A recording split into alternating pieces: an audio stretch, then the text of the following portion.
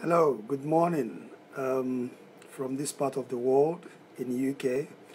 This is your very own person, Ikenna Omezudike of Modesty Group, and welcome to another episode of our Modesty's Monday Motivation Series, MMM, and this is episode 14.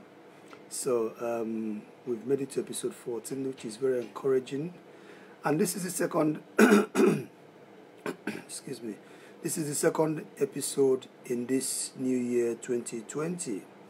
Last week, we had our first episode in this new year, episode 13, where we spoke about how to focus or what you need to focus on this year and how to focus on your year. And we used this the word year as an acronym. YEAR.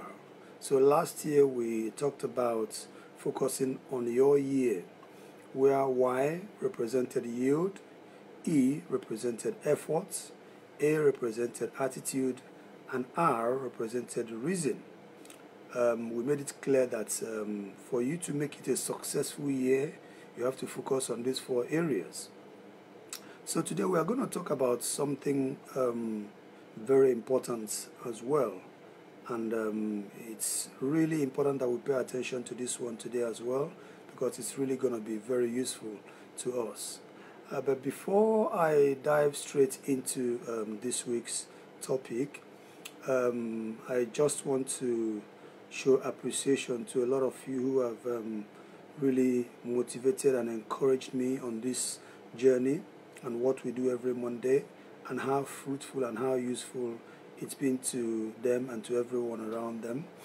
And some people have gone as far as recommending my services to their friends and family, and that's how much trust they have in me. And it all boils down to relationship and the confidence they are deriving from what we do here every Monday. And they have gone on to really encourage other people to engage us in their services. I've had a couple of referrals for our mortgage services. Some of them we're already dealing with. I've even had the privilege of being a marriage counselor, where somebody thought that I was wise enough to advise someone who was going through turbulent times in her marriage and needed somebody to speak to. I spoke to her, and to my utmost surprise, she said, "I'm going to sleep very well tonight. Thank you so much for speaking to me." And it just goes to tell us how much impact you can have on people's lives. It's not just about how much money you spend on people or buying them expensive gifts and all that. We can be a gift to ourselves, to people, just by mere talking to them. Some people just need somebody to talk to, and if you lend your shoulder and if you lend your ears, they can lean on your shoulder, they can whisper things into your ears, and by just encouraging them or saying things to them that will really pacify their situation, you cannot overestimate how much of a positive impact that is to somebody's life and to that person's life. So I was really pleased that I spoke to this lady, and she told me, "I am going to sleep very well tonight just because you've spoken to me." And then I pointed her in the direction of where she needs to go and get help and what she needs to do. So it amazes me how such little things and such simple things that we overlook have huge impact on people's lives, just talking to them. So make use of your natural talent and abilities and use that to impact on people's lives. Do not underrate how much of an impact that will have. Do not just say, "Oh, I haven't got anything to offer, I'll just let it be." You've got something to offer. Look deep down inside you and use what God has given to you to bless other people. So it's been a good week, and we're looking forward to even a better week this week. Okay, enough of the preaching and sermon. Let's dive straight into this week's topic. So today we are going to be talking about something very important, and this today's topic, or this week's topic, is derived from one of my major mentors and who inspires me. I've been inspired by his work and his books, and from what I've derived from that book, I've just chosen to share it with my audience today, to break it down, to give it my own interpretation from the way I understand it, and helping others to understand it too. That person is no other person than Robert Kiyosaki. He is the author of the biggest and the best personal finance book you can ever read, Rich Dad, Poor Dad. And Robert Kiyosaki, his latest edition of the book, which I'm reading also at the moment, this is 20 years later.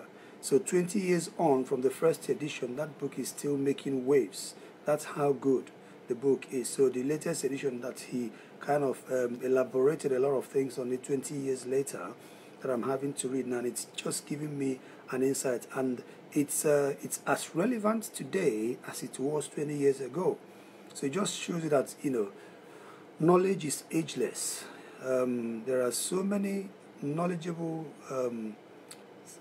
there are so many wise words and knowledge that predates centuries and centuries back, and up to today they are still relevant in today's world. And the same thing could be said of Robert Kiyosaki's work, Rich Dad, Poor Dad. So today's topic is going to be based on something that I picked up from that book that I wanted to elaborate and expatiate and explain and interpret it in my own way and in my own understanding. So Robert Kiyosaki is a firm believer and preacher of financial intelligence. He really believes and preaches the fact that people should, pursue financial intelligence. The more knowledgeable you are in financial matters, the greater your chance of, making it rich or wealthy, if that is your ambition. And I really say if that is your ambition, because it's not everybody's cup of tea. Not everybody wants to be rich. Not everybody wants to be wealthy. But I'm talking to those who aspire to be rich and those who aspire to be wealthy, and those who want to manage their personal finances excellently well and live a comfortable life. So if that's not your ambition, if that's not your dream, if that's not your goal, it's not for you. But it's really important for those who have that level of aspiration. So today we're going to be talking on the 4 key skills to financial intelligence. On 4 key skills to financial intelligence. Robert Kiyosaki identified 4 key technical skills that anyone who desires financial intelligence must acquire. And those 4 key skills, we're going to go through them one after the other, and I'm going to do my best in breaking that down to the simplest of terms and languages so that we can understand and grasp, because it's really important that if you really want to be financially intelligent, you've got to pay attention to these 4 key technical skills as described by Robert Kiyosaki in his book. Number one, the first of those skills that he mentioned is accounting. Now, accounting, it doesn't mean that you should go and become an accountant. What basically Robert Kiyosaki was saying is that you have to be able to understand and interpret numbers. You have to be able to understand and interpret numbers. If you lack the ability to understand and interpret numbers, it will limit your chances and the extent to which you will hit that goal of being rich and wealthy. I don't know of any rich or wealthy person who does not understand or who doesn't have the ability to interpret numbers. And what do we mean by that? You've got to be able to count. When numbers are presented to you, you've got to know what those numbers represent. Because if you don't know when you're making profits and when you're making loss, how do you know when you're growing and when you're retracting or when you're retarding? If you have no ability to count and you have no ability to interpret numbers that are set before you, how then do you measure the level of your growth and how much progress you have made? So if you really seek to be financially financially intelligent, and if financial education means anything to you, you've got to be able to interpret numbers. You've got to be able to look at numbers and be able to say what they represent. Now, you don't need to be an accountant to know when you are making progress number-wise and when you're not making progress. If you run a business and your business is moving forward, or business is expanding, you've got to be able to put that in pictures in terms of numbers. If you're expanding, say, by number of branches that you have, you've got to know what each branch is producing. If you're expanding by way of increments in profit or growth in profits, you've got to be able to know by how much percentage, or at least by how much your profit has grown. I mean, if you're growing in terms of sales, you've got to understand by how much your sales are increasing, and maybe when your sales started increasing, before you start attributing the factors that contributed to the growth in sales or to the growth in profits of your business. If you have got shares, you've got to be able to know what those shares are producing in terms of dividends, and how those shares are growing in capital, and how they are growing in income and returns to you. If you own properties and you're earning rental income from your properties, you've got to know what each property is producing you, and maybe what your return on investment is on that property. Basically, you've got to know how long it will take you to recoup your investments in that particular property, or any investments at all. These are things that people who are financially intelligent are able to tell. And what it does is that it helps you analyze investments better, because you're able to understand these things. Now, even if you are not the one who is going to be computing them, because an accountant can prepare your accounts, and an investment analyst can analyze investments for you, but if you do not understand the numbers behind the analysis, if you do not understand the numbers behind the computation of those things, it won't make sense to you. Because at the end of the day, you are the one who makes the decisions, and those decisions are based on those numbers. So your ability to understand numbers is a key technical skill that you need to acquire if you want to be financially intelligent. Because financial intelligence is what enables you to analyze opportunities very, very well.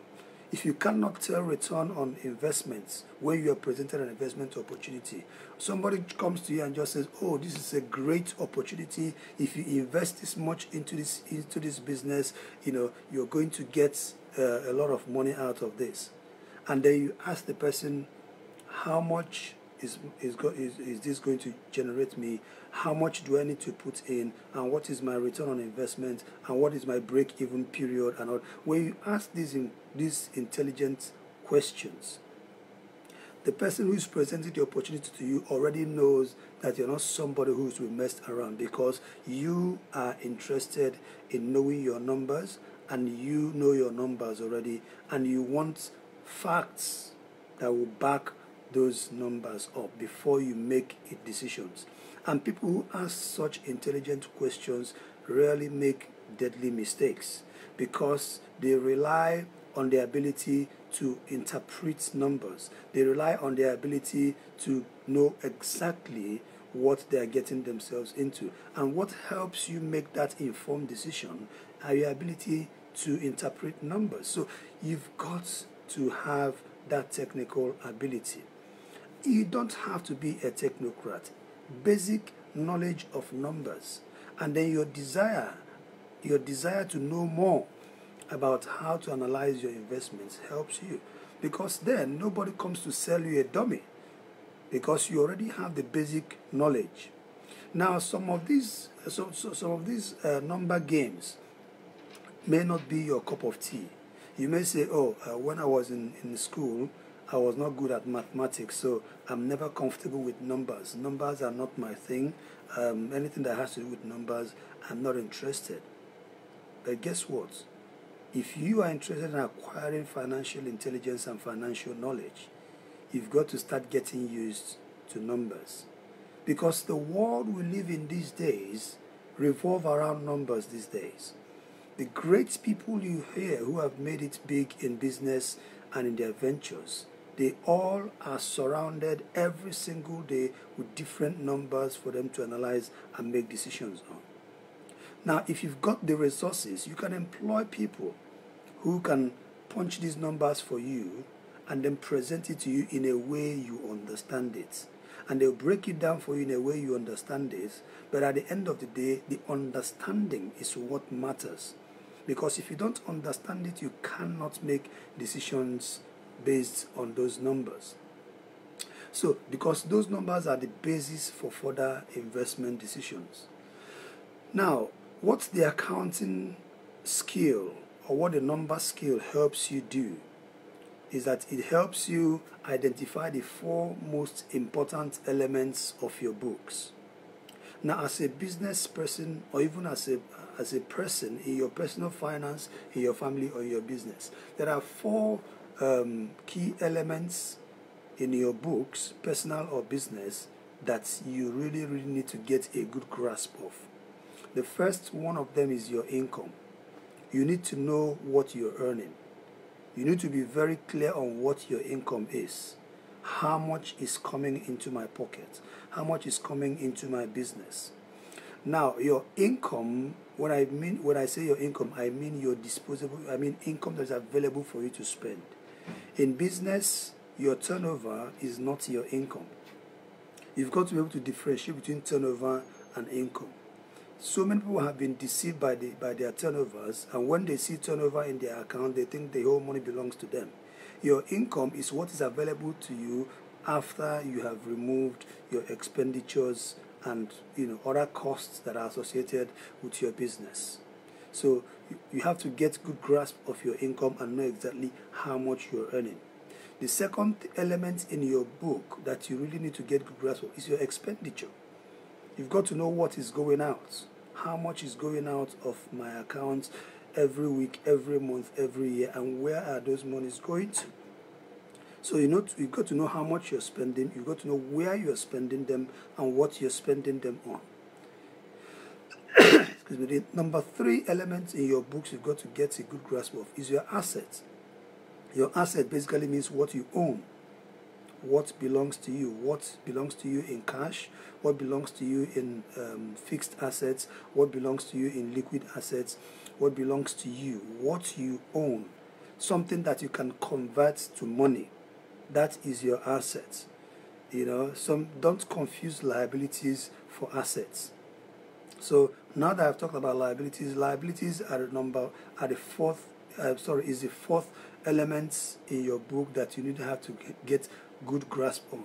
What are your liabilities? Your liabilities are what you owe. So if you know what you own, you've got to know what you owe. Yeah, your liabilities are debts. Your liabilities are things that you need to pay for. So those are the 4 elements that you need to pay attention to in your books: your income, your expenditure, your assets, your liabilities. If you have a good grasp of these 4 things, then you are very much on your way to a good financial knowledge of because if you know where you stand on these 4 things at every point in time, it will be very, very difficult for you to veer off your financial track. So the numbers and your accounting ability is actually your mirror. You know what? The number doesn't just paint, it doesn't just tell the story, it paints the picture. Because if you know your income and you know your expenditure and you know your assets and you know your abilities, to be honest with you, your financial picture is already painted. You know what you look like in terms of finance. The picture is clearer to you with the knowledge of these things. Any decision you make based on those things has to be informed decisions. Otherwise, you might be deceiving yourself, thinking and saying to yourself, no, this is not the true picture of things. What the number tells you is the story, your financial story. And what it paints for you is your financial picture. And that is what you look like financially. So it helps you make the right decision to know whether you need to do more of this or you need to do less of that. Okay? So that is the number one technical skill that you need to acquire on your way to financial intelligence. Number two technical skill that you need to acquire is investing. Now, investing is the art of growing money. And in most cases, you need money to grow money, but not always. And I'm going to explain that. So if you aspire to be financially intelligent, you need to master the art of investing, the art of growing money. Now, the investing is the only way you can grow money to the point of getting rich. So mastering the art of investment sets you very much on the path of richness. Now, I want to differentiate between investment and savings. I made a Facebook post sometime last week where I clearly stated that you cannot grow rich by saving. You can only grow rich by investing. Because saving is good for the rainy day, and it's good for specific purposes. But if you really want to grow rich, you need to master the art of investing or investments. No billionaire in this world became a billionaire by saving. It doesn't happen. Okay? I am not discouraging saving. I am saying, excuse me, sorry, I'm still struggling with this cold. I'm not discouraging the art of saving. Saving is very, very important for you. It should be part of your financial package. But if you really want to grow rich, you have to separate both things and use them appropriately. Right, you can save for rainy day, which is your buffer, what you can fall back on in the event of the worst happening. You can save for specific purposes, like buying a car, buying a house, moving home, for wedding. You can save for a birthday. You can save for Christmas. There are so many things you can save for. Yeah, that is a very, very good purpose for saving. But then, if you want to grow rich and you want to grow your money, saving doesn't offer you that element, because in this present economic circumstance, savers are actually losers. I just picked up a letter that my wife's savings account financial institution sent her. They said to her, every now and then we review our savings policy, including our rates, to make sure it is in line with the economic circumstances and situation. And we have reviewed our savings rates. So we wish to tell you we want to cut our savings rate. That is the interest rate paid on the savings that you have with them. And guess what the current interest rate they are offering to her now? 0.1%. 0.1%. Unbelievable. I picked up that letter and I'm like, what is the point of saving except it is for specific purpose? Imagine offering you 0.1% on your money. That money is as good as being in a current account and as good as being held in cash. There is no difference in that. But the only reason you have to adopt the savings habit is for you to be able to build up something over a period of time and discipline yourself to live on less than what you earn. Yeah, but for 0.1%, how much do you think you will earn even on compounded interest basis to make you rich on 0.1%? It can never happen. So which is why I said, if you want to save for a specific purpose and save for a rainy day. Do not save with intention of growing rich. It will not make you rich. Investment and the art of investing is what grows your money, because then you get better deals when you are investing.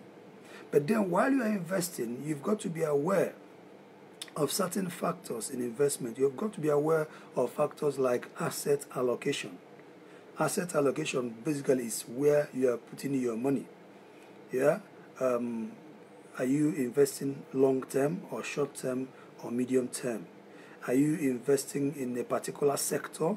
Are you investing in a particular type of investments? Diversifying your investments makes a lot of sense. So asset allocation basically is where you put that money. You've also got to be aware of the risks involved in investing.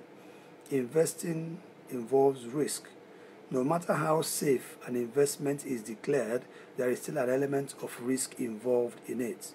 No matter the guarantee you are giving in a particular investment, there is still an element of risk involved in it. Even with the banks, here in the UK, if a bank collapses, you get maximum of £85,000 in your account, no matter how much you had in the account.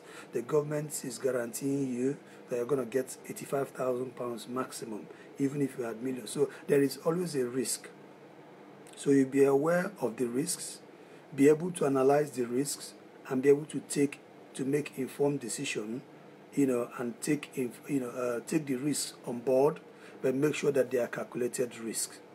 Calculated risk makes a lot of sense because your knowledge, your financial knowledge, actually reduces the odds of you making a mistake or the odds of that risk occurring frequently. And even when the risk occurs, it becomes a lesson, a feedback for you. Become a more experienced investor. Experienced investors are people who have actually seen the ups and downs of investments, and what forms part of their experience in investment is their ability to stomach losses and stomach situations that did not go very well with them as investors. So the art of investing is the second skill that you need to acquire, technical skill you need to acquire on your way to financial intelligence. Now, my Facebook page last week as well, I did put up a post where I described two types of investors. That there are two types of investors. The A type of investor are investors who invest in packaged investments. That is ready-made investments with set of returns attached to them, and they're already packaged and everything is set. All you need to do is to buy that packaged investment and you become an investor. Now that kind of investment is really good for those who want to play it safe and those who do not want to take that much of a risk. So you can buy the packaged investment with the returns that come from it. Maybe it's a 5-year bond with a guaranteed set of return on that, and you buy that. You know that in 5 years time this is what you are getting. If I want to sell the bond before 5 years, there's an already made market where I can offer the bond and get a discounted rate. Yeah, so there are other packaged investments that you can also buy out there on the markets. Even in properties, there are property investment packagers who will package a property investment. They have done all the analysis. That is what package investment is. They've done all the analysis, they've punched numbers, they've done the investigation for you, and they are presenting to you the potential returns in that investment. Sometimes the presentation does not tell you the real risks, the real underlying risks in those investments. So the first set of investors are those who buy packaged investments. Now the B type of investors are those who actually create investments. Now for you to belong to the B type of investors, like I put on my Facebook page, you have to do 3 things. First of all, you've got to identify opportunities that others have missed. There are certain investment opportunities where people have looked at and they said, no, I'm not going here. I'm not even touching it. But if you're persistent and you investigate that opportunity further, you might actually discover a gold mine. It might also be a landmine. Okay, so it can turn out both ways. But people who actually investigate opportunities further and take more risks where others are shying away, they are the people that hit it very big because they take a lot of risks and they have investigated that opportunity and they are persistent with that investigation and going forward. They are people who are willing to take more risks. So simply put, the more risks you are willing to take, the more returns you are potentially going to get. The less risk you are willing to take, the less the returns you are potentially going to get. It depends on your disposition at every point in time while on the type of investor that you are. So that be type of investor, that is number one. Secondly, you've got to be able to raise money for a B type of investor, not just from the banks. The banks are not the only source of raising funds for investments. There are people who are out there looking for people with ideas that they can invest in their ideas. There are people who are called angel investors. There are armchair investors, people who have got the money but they haven't got the time. So if you've got the time, you can trade your idea and your time for somebody else's money. It's called leveraging. Yeah, people go out there and they find property investment, like here in the UK. I've done that before, and I'm still doing that now. I go out there, I find property opportunities. If I haven't got the money to invest in that property, I'll find somebody who wants that property, who will buy it. The person buys it and they pay me commission for finding that property investment opportunity for them. Because I found it, I packaged it, and I presented it to them. They've got the money, but they haven't got the time to go out there and look for it. I've got the time, I'll go out there, I'll look for that property, I'll get it, I'll send the details to all my property investors on my list. They look at it and they like it and they invest. And then I get my commission paid on that. So I'm leveraging on other people's money because I've got the time and I've got the idea and I can spot that. So if they like the idea and the time I put in there, they make the investment, it becomes their investment that I get paid for doing the work. So there are different ways of raising money to do all those things. Then number 3, as a B type of investor, you've got to surround yourself with intelligent people. People who are smarter than you in areas that you're deficient in. We mentioned accounts. If you're not good in numbers, look for people who are good in numbers and surround yourselves with those people. If you're not good in marketing, look for people who are good in marketing, who can help give you marketing ideas. Surround yourselves with those kind of people. If you're not good in financial stuff, look for people who are good in financial analysis. Surround yourselves with them. If you've got to pay them, pay them. There are certain things you don't have to do on your own. Gather around yourself a good team. They could be friends, they could be professionals, they could be acquaintances. But as long as they can render the service that you need and they can give you what you want and you are in that circle and you are within them, take advantage of that. That's what brilliant investors do. They assemble a good team around themselves. Whenever an opportunity comes up, everybody in that team will do their own job. People who are in the property investment world, they have builders, they have mortgage advisors like ourselves, they have financial advisors who can point. They have accountants, brilliant accountants around them. They have architects. They have people who help them do the planning and all the rest of them. All sorts of things, even down to the cleaners. They have people who do everything for them. If you've got that team around you, then you are ready for whatever investment you want to do. Because once the opportunity comes up, the team around you will break it down for you quickly, and you make an informed decision on that. The other thing about investing is that you've got to identify what kind of investor you are. Are you a risk taker or are you a risk averse person? Listen, these two categories of people, there is nothing wrong with any of them. If you are risk averse, that is who you are, right? You don't like taking too much risk. You just want to play it safe. That's fine. If that is you, then stick to it. But just bear in mind that the returns you get on your investment reflects the kind of investor you are. If you're a risk averse person, you get a risk averse return. If you're a risk taker, you get a risk taker's returns. It means more returns, higher returns, because you are taking higher risks. So if you're not somebody who is very comfortable taking risks, identify what level of risk you are able to take it, and gradually grow your portfolio and your investments, and you will get there. It may take you longer to get there, but the risk taker gets there quicker, because the job-breaking opportunities that comes to them, people take those opportunities to them because they know that they are happy to take risks. So once they hit it big, they hit it very big. And sometimes the fall could also be devastating. But because they have the capacity to absorb those risks, they can afford to take it. So if you haven't got the capacity to absorb those risks, please don't take them until you are sure you have capacity to absorb them. But if you're a risk taker, it means you're an adventurous investor. So you go for the adventurous investments. If you're not sure of what type of investor you are, you can talk to a professional. There are even online tools that help you, ask you a few questions about things, and they can tell you what kind of investor you are. There are online tools that you can use to identify whether you are the adventurous type, whether you are the medium type, or whether you are the cautious type of investor.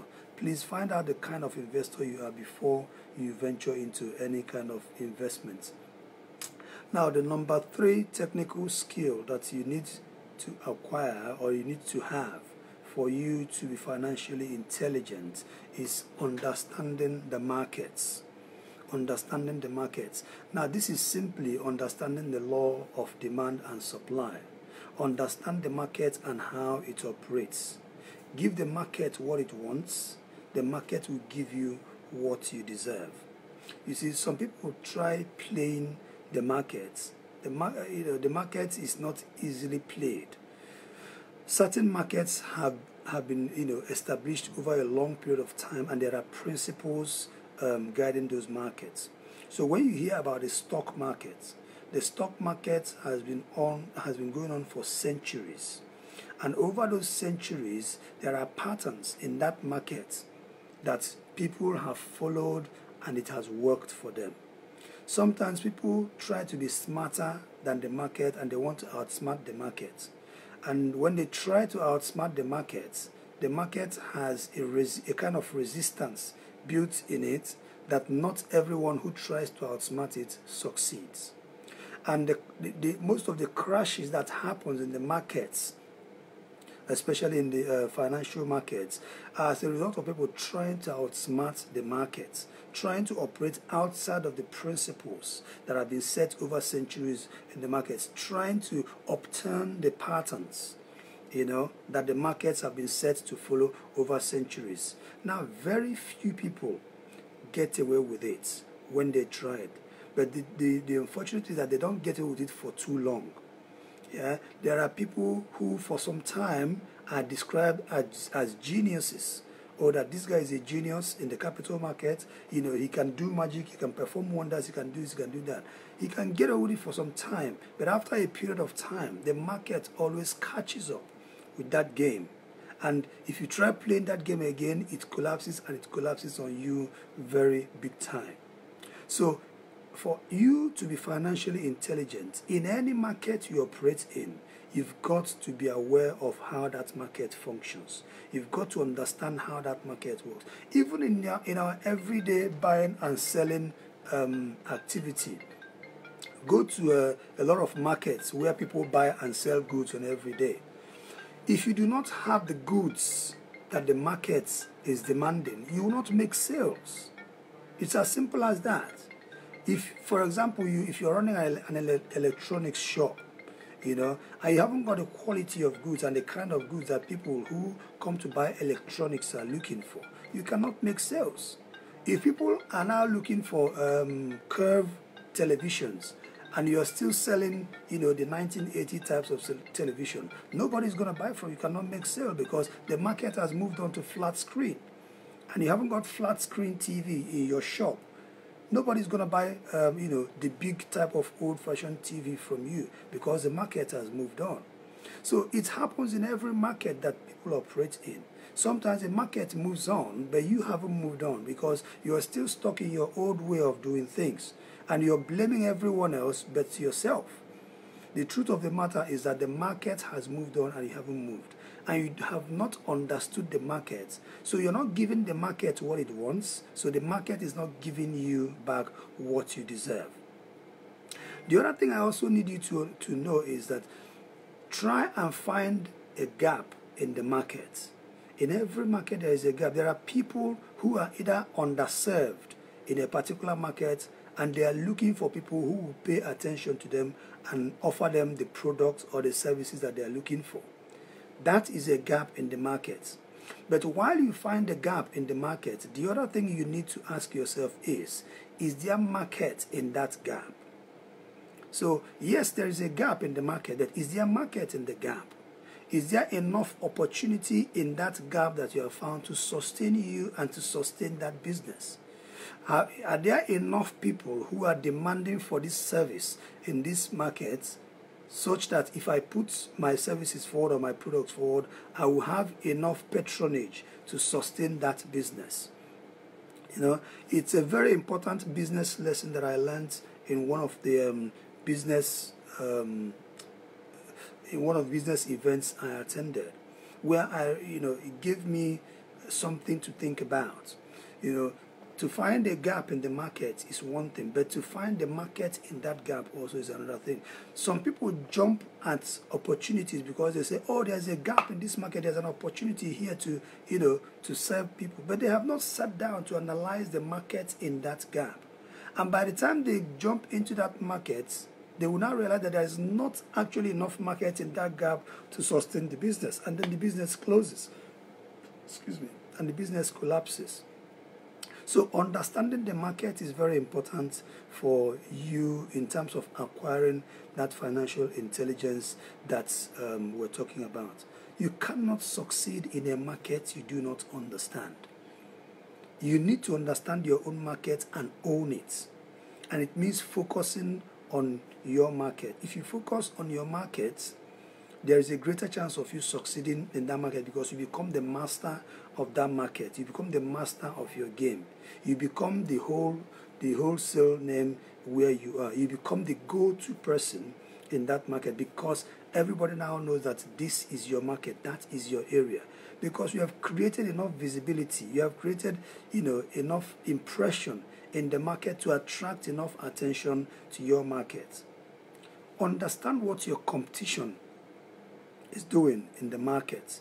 Understand their weaknesses, and then focus on your strengths, because that is the way to overcome the weaknesses, or that is the way to take advantage of the weaknesses of your competition.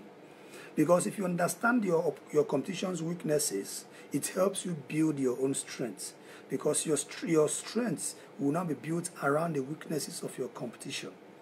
And when you focus on that strength, you are already taking advantage of the weaknesses of your competition. So you've got to understand the whole concept of your market before you plunge into it. If you're going into the stock market, understand how the stock market works. If you're going into the property market, understand how the property market works. If you're going into the services industry, understand how wherever and whatever market, products, importation, whatever you're doing, whichever one you want to focus on, it is very important that you understand how that market works before you can take advantage of it.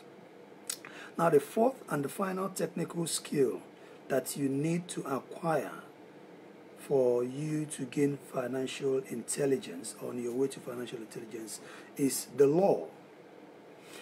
According to Robert Kiyosaki, you've got to understand the law and how the law works. You cannot operate a business, you cannot run a business venture, you cannot operate any sort of structure in a lawless environment. Everywhere you run a business, there is a law established in that region to monitor those businesses, to direct those businesses, and to help you structure those businesses. So you've got to understand the law and how the law works and how to take advantage of it.